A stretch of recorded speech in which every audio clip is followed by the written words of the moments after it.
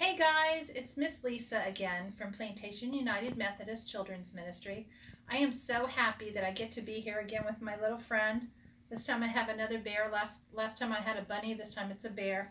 He's going to join us as we read tonight our Bible study story. So I'd like you to get your pillow and I'd like you to get your blanket and get all ready, and we're going to tell our story now.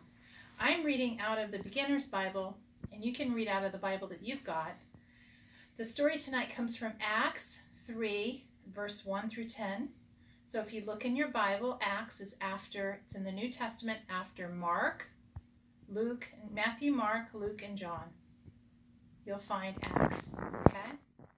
So here's our story. It's called The Lame Man. One day, Peter and John were going to the temple. They saw a man who could not walk. He had not been able to walk his whole life. The man was begging for money. Here's Peter and John in the temple, and here's a man sitting there begging for money. So what happened next?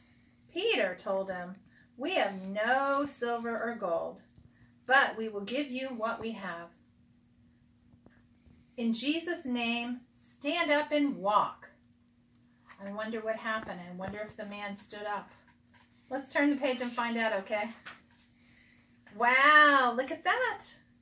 Immediately, the man jumped up. His legs were strong.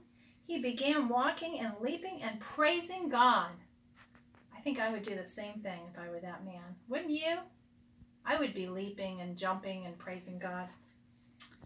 All the people who saw him were amazed. Peter told the people, "We did not make this man walk. Jesus did." Many more people believed in Jesus that day. Wow, isn't that exciting to know that God can heal people like that? Why don't we take a minute to pray and thank God for healing us and for loving us enough that he wants us to be healthy and whole. So let's pray. Let's close our eyes, bow our heads, close our eyes. Dear God, thank you for loving us. Thank you that you sent your son Jesus and that we can be healed, just like the man in the story. Please help us